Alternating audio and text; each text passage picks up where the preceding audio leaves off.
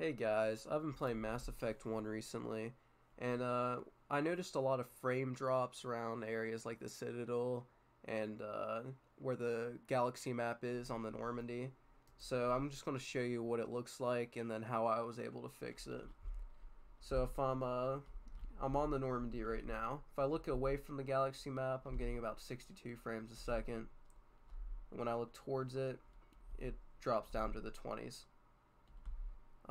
So that's sort of aggravating, especially when you're trying to, because you'll be visiting the galaxy map a lot in this game, just to have it drop down to 20 when it's running at a smooth 60 prior.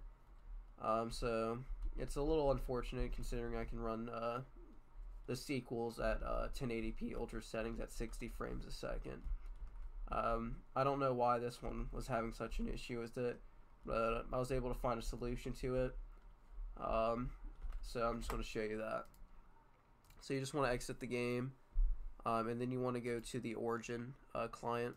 The top left where it says Origin, you want to just click on that and then go to Application Settings. Then you want to find the Origin in-game area right here. Just want to click on that, and what this is just the Origin overlay. It allows you to communicate with your friends while you're in game without alt tabbing. For this single player game, you're probably not going to do too much of that, so you might as well just keep it disabled. And this is all you have to do. All you have to do is just disable this, and it should result in less of the frame drops that I was experiencing on the Galaxy Star map. And of course, after you're done with your Mass Effect playthrough, you want to probably re-enable this if you're playing a multiplayer game. So I'm just going to show you that this actually did work for me. So if I go and I go to Mass Effect and I launch that up and just let it load,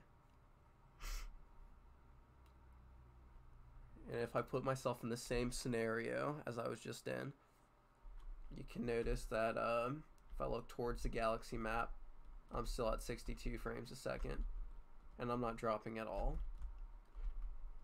So that was how I was able to solve it.